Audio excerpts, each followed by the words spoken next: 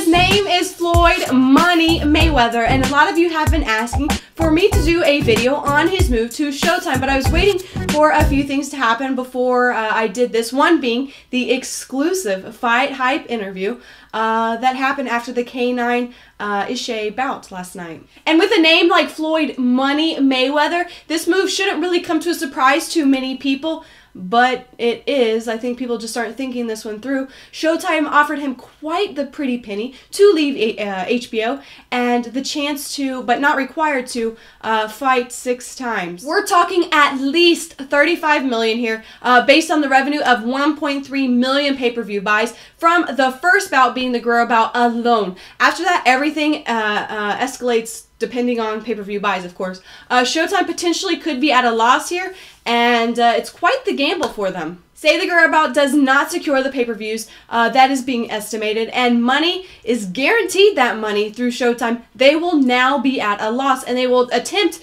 to go for a mega bout to recoup their loss. But the key is that Mayweather is in complete control here. He is under no obligation for any mega fight, no obligation to fight any fighter in particular. Who he picks, that's on him alone. Showtime has put him, the holder of his eggs, the holder of their eggs, put all their eggs in one basket. There we go. All their hopes, all their dreams right into Floyd. Gosh, I can't believe I don't know what's going on. The deal is that Mayweather and Golden Boy will be the in-house promoters of Showtime. They will be in control of everything that really happens. Mayweather picking his opponents, again, on him. I think you guys can really fill in the blanks there, as long as your brain's following along with what I'm saying, right?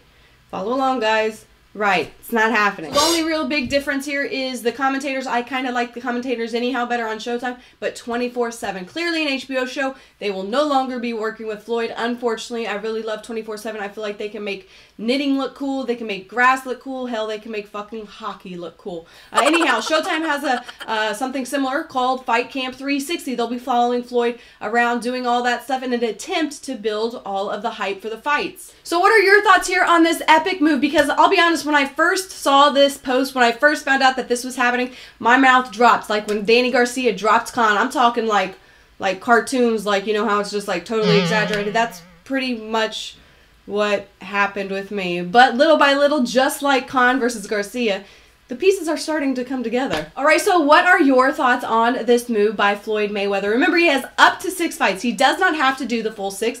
I think Showtime put that in there as a chance to kind of recoup their losses. I think they're really taking a huge gamble here with Floyd Mayweather, hoping that he'll pick, you know, some good opponents that'll garner some good pay-per-view buys.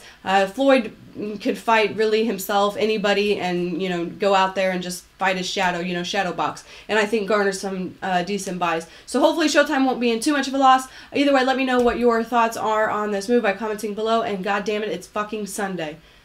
I hate fucking Sunday, which means tomorrow is Monday. Yay!